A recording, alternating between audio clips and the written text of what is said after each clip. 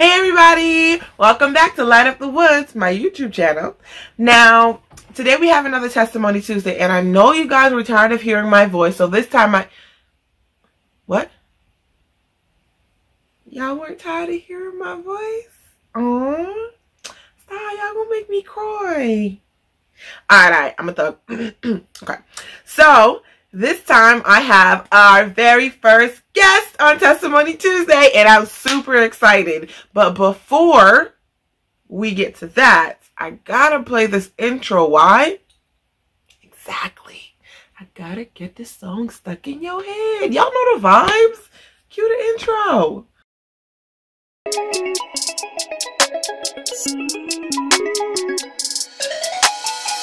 Light up the woods, light up the woods. One syllable at a time. Light up the woods, light up the woods. One video at a time. Light up the woods, light up the woods. One syllable at a time. Light up the woods, light up the woods. One video at a time.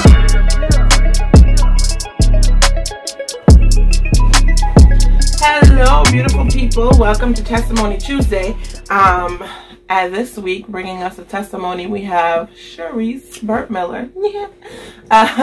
Charise, can you introduce yourself to the people, please? Okay, confession number one. I am not actually this tall. I'm sitting on pillows. This is Cut it out! my actual height. So, Please sit back on the pillows. so we had to do that because the camera, we couldn't fix it. So And I'm stupid tall, so I'm 5 even, so I guess that's not normal neither. So it works. It works for our friendship. It works. All right, tell them a little bit about yourself, please. I am 30 years old. Definitely a 90s baby. You are. Loved it. But I'm cute. I like it. Yes, like That's funny. I'm 30, but I've been told I don't look 30, so I'm okay with that. I'll Do she take look that. 30? I look more 30 than she does. So I am a nursing student, and I'm hoping, especially in times like this, you know, with COVID and everything, that I can make my footprint in the sand to carry others. So that is my goal. It's been my goal since I was a little girl, since I can remember. Mm-hmm. So, yeah. All right, so we're going to kick this off. So, testimony time.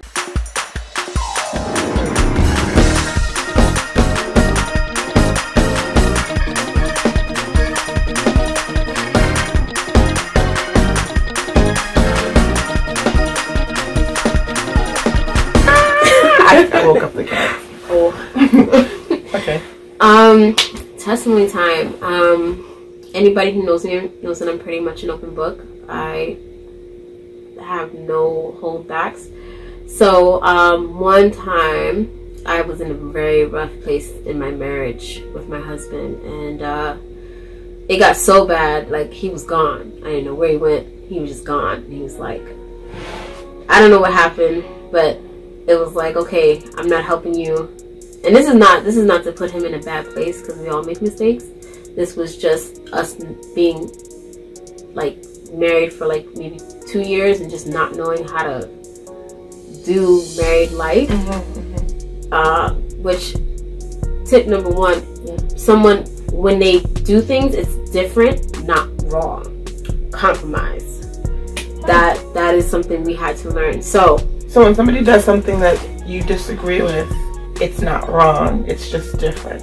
And when they say communication is key, people think that it's so light, like, yeah, I just have to talk to you, but sometimes the way that you speak to somebody, they take it differently. Yeah, that's what. So that, you know, he would say something and I'd be like, why would you say it like that? Are you telling me that I'm this bad person? He was like, no, I'm just mentioning it. So I had to really... So it's a whole concept of like what you said versus what I heard. Right. Basically. Okay. And so it was like we weren't hearing each other well, but also not saying, this is what I heard you say. We assumed that we were saying this the way that we heard it. You know what happens when you assume. Don't say it, because there's no cursing on my channel. I wouldn't curse. But anyway, he had left and was like, okay, I'm sticking you with the bills. And so I wasn't making enough to hold up the rent. I was barely making it by with food. We were barely making it by as a married couple, and so it was just very hard. And so I was going to move, and where I live is like one bus ride away from my job, which made it easy for me. I knew I couldn't afford the apartment, so I was going to look for something smaller in the Bronx, which is further away from my work, and I knew I was going to make it at the time that I needed to be there at like 8 in the morning, because I wasn't trying to get up at 5 to get there. So as I was going with my friend to Dunkin' Donuts to collect boxes to pack my stuff, I heard someone say so audibly, like, if you put something in that box, you're going to be homeless. So I looked at her, I'm like, why would you say that? And she's like, I didn't say anything. And I'm like, no, you said that. I heard you. You said if I put something in those boxes, I'm going to be homeless. Why would you say that? I got upset with her. And I wasn't screaming, but I was mad. I was mad.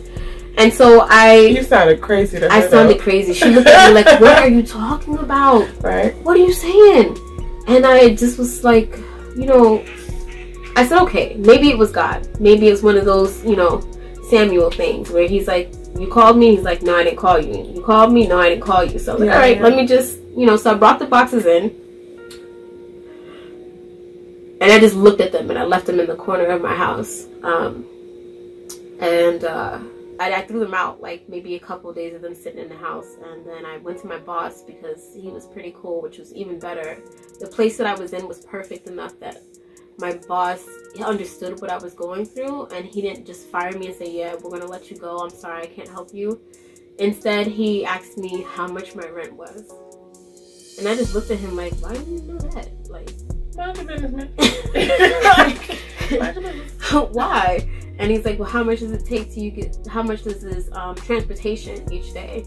And he asked me all these questions, and then I answered them, but I'm like crying because I don't know if I'm getting a divorce. I don't know what my marriage is looking like. I'm about to lose my apartment. I had just put my cat to sleep. 2018 was a mess. Rough city. It was a pruning season. I must have had a lot of dead ends. I don't know. I have no idea. But so why was he asking you all those questions? So he brought me into his office maybe a couple of days later. I think I was making about $13 an hour at that point. So he was like, hey, I was going to give you a raise anyway.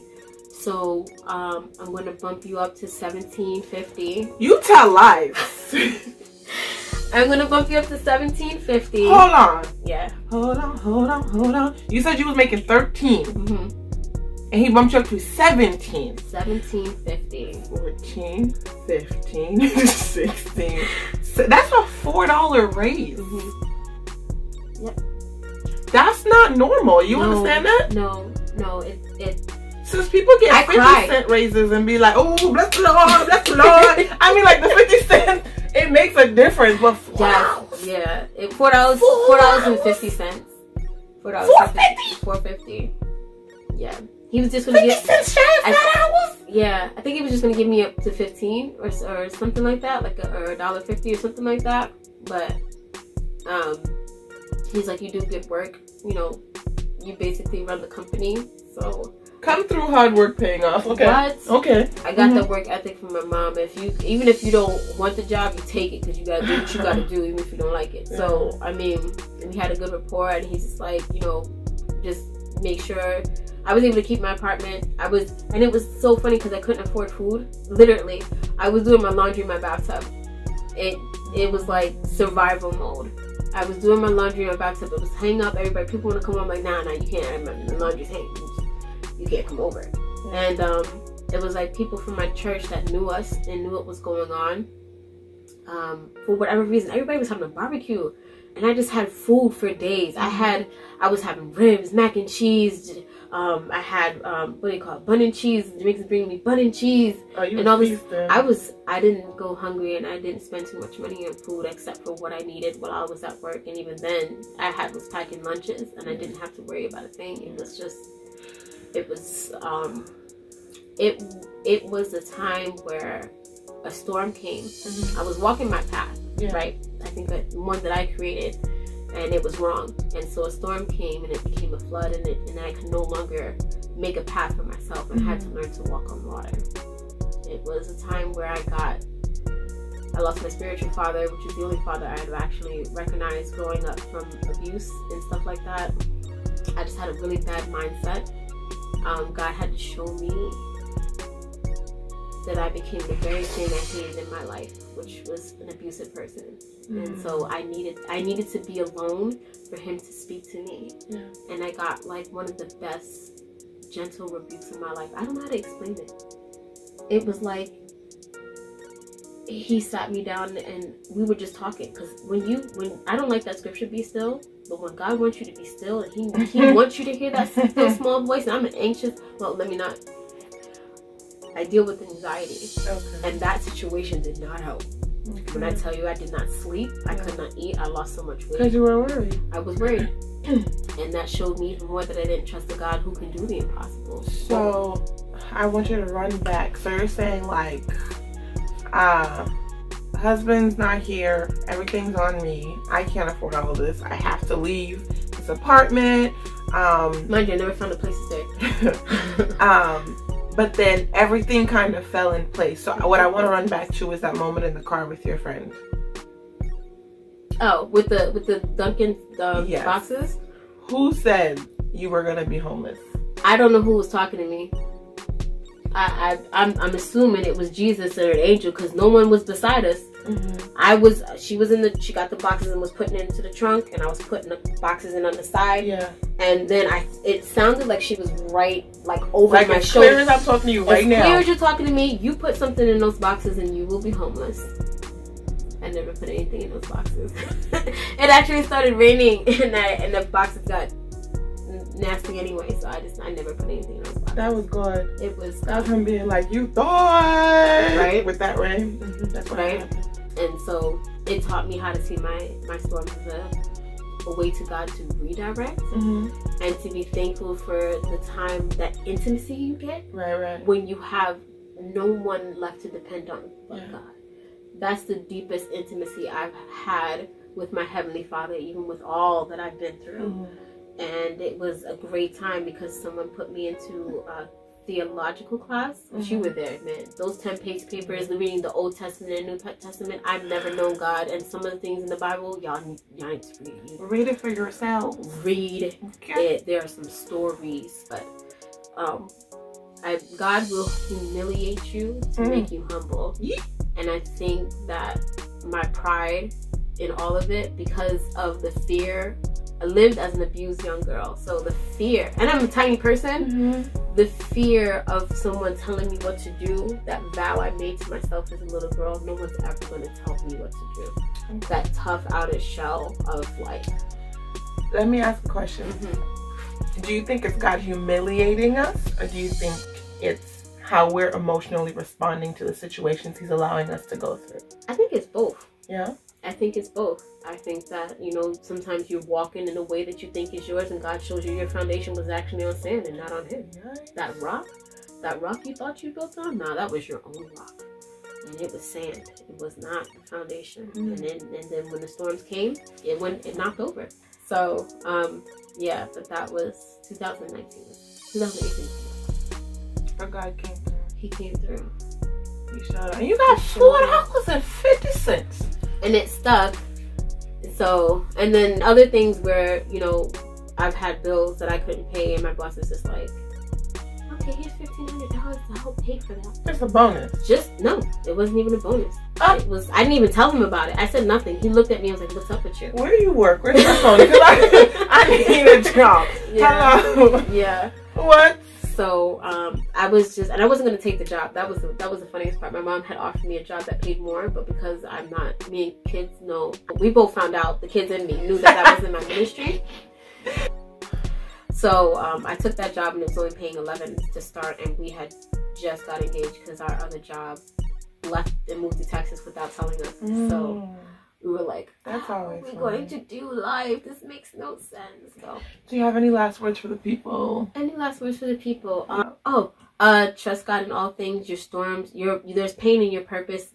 trust God in the pain that he's bringing, because it's going to repurpose you to what he needs you to be and to keep you safe. So his no is his protection. Oh, trust God. Say that again. His no is his protection for you. Say that one more time. His no is your protection. And that's that on that. Amen. Period. Po. All right. Well, thank you, Charise. Welcome. Do you want people to follow you on Instagram, or do you want to keep that private? They can follow me. My page is private. And if I don't know you, I don't add you. Okay. Sorry. She said that. All right. Well, see you next week on Testimony Tuesday. Gotta testify. Hello. I really hope that you got something from that Testimony Tuesday. I know I did. Now, if you have any comments, please don't hesitate to write them down below and encourage my guests, you know? And if you want to be a guest, don't hesitate to hit me up. We will work it out, okay? Now, until I see you again, you have a duty to shine your light in this world, so go on and light up the world. Bye.